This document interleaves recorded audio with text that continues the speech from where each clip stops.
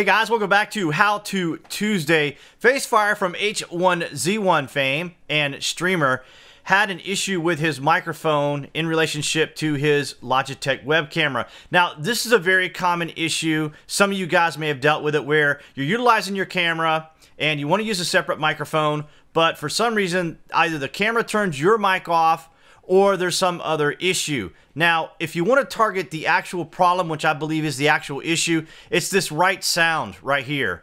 You can activate it or deactivate it, and either way, for example, if you deactivate it, somehow this thing will just turn itself right back on. This is possibly the culprit that's turning your mic on and off, but here's what I would suggest you do. Now, as you can see here on the screen, I've got both mics running for this demo.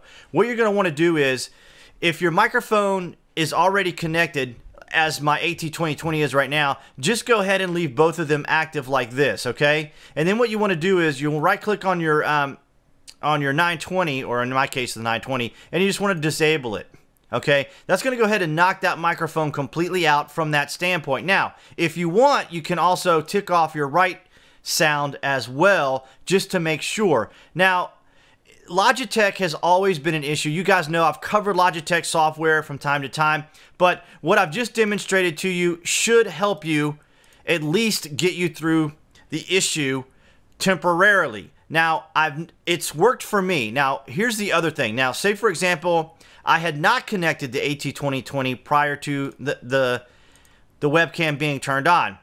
And what would happen is Logitech would just take over entirely, and no matter how many times I tried to enable my microphone, the software would run, you would bring up, say, OBS software or some other program, and it's just going to knock it off with this right side sound every time. So this is what I would suggest. Connect it up. Just go ahead and just disable the mic once you have your mic on. This should help. If you're continuing to have issues, feel free to leave me a comment down below, because I would like to try to address this a little bit better. Hopefully I made this as clear as I could. I know I covered a lot of information here all at once, and hopefully what I've just demonstrated to you is going to help you with your web camera issues and mic issues.